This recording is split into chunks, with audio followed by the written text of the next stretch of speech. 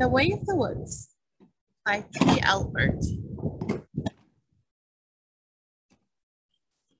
Many years ago, deep in the North Woods, lived a great bear named Pow Pow. He was the strongest and bravest bear alive and respected by all forest creatures. One day, all the animals gathered together to discuss some changes in the woods.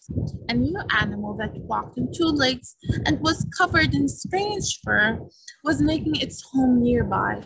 They needed a leader and couldn't think of no one better than Pow Pow. They all marched to Pow Pow's cave and asked if he would be the king of the forest. Pow Pow was thrilled, and even though he did not know what being a king was all about, he gladly accepted. Pow Pow then said, I will need some helpers, and I want Crawly Crow and Wild Weasel to be my advisors. Well, Crawly and Willard were honored, and both agreed to work with King Pow Pow. One day, Slither the snake visited King Pow Pow and told him of a strange animal he saw close by. Pow Pow asked, Where did you see this animal? Slither replied, It lives with this strange two-legged creature at the edge of our woods. Pow Pow thought for a moment and said, Willard and Crawly, go to the edge of the woods and see what this animal is. Within moments, the two helpers were on their way. Sometime later, Willard and Crawly returned and excitedly told the King Pow Pow that there was indeed a strange animal at the edge of the woods. It was small, maybe the size of Booby Beaver, and it had a strange barking voice instead of a yelp or a howl. All three sat for a long time, thinking about this strange newcomer that lived so close to their woods. Finally, King Pow Pow said, We must go and meet this animal. All three got up and left King Pow Pow's cave. In a short while, they were all at the edge of the woods, watching the strange animal. King Pow Pow said, Willard, go to the animal and ask what he is and why there's a rope tied around his neck. Without hesitation, Willard scampered across the field and hid behind some wild wood close to the strange animal.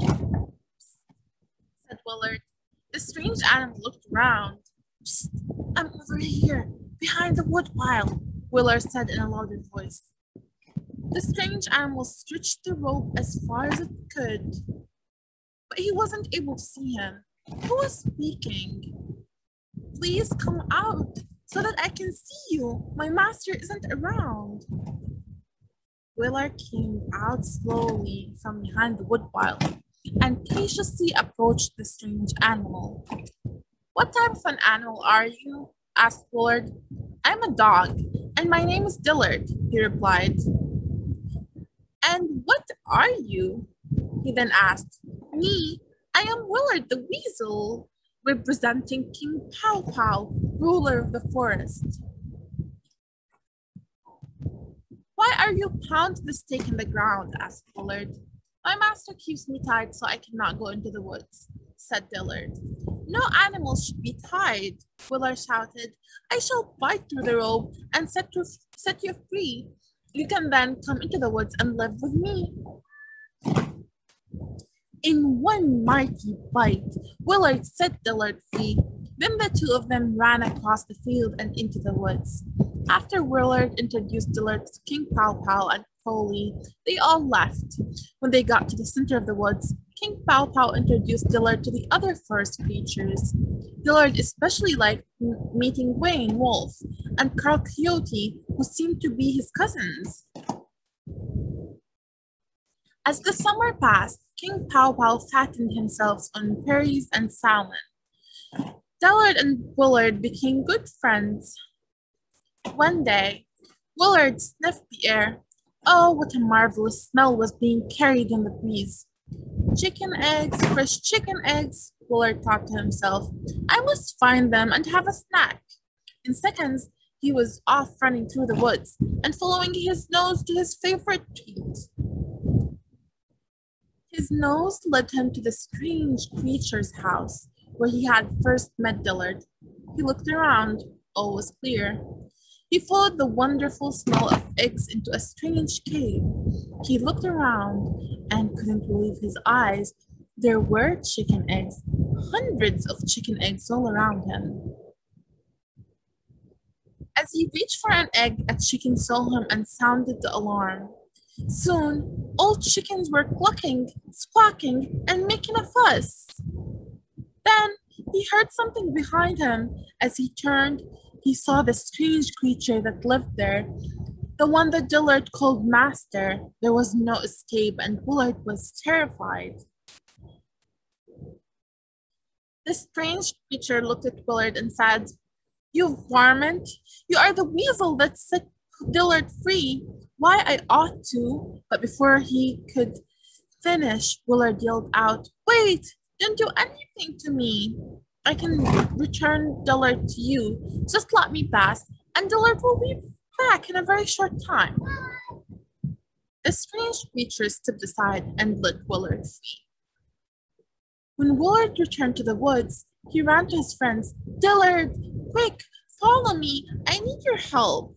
Well, Dillard didn't hesitate to help his friend, and off they ran with Willard in the lead. As they crossed the field, Dillard stopped. "What's wrong?" asked Willard. "My master lives there, and I'm afraid to go any farther." Dillard replied. "Don't worry," said Willard. "Your master is not there." Again, Dillard followed Willard right into the cave with all the chickens.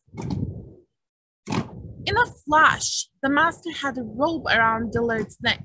He then looked at the weasel, tossed him an egg, and said, "Thank you for returning my dog." Willard left for the woods without saying a word. Dillard's reminded with the farmer, making sure no weasel or any vermin ever bothered his livestock. It's a stupid ass story. Oh, okay.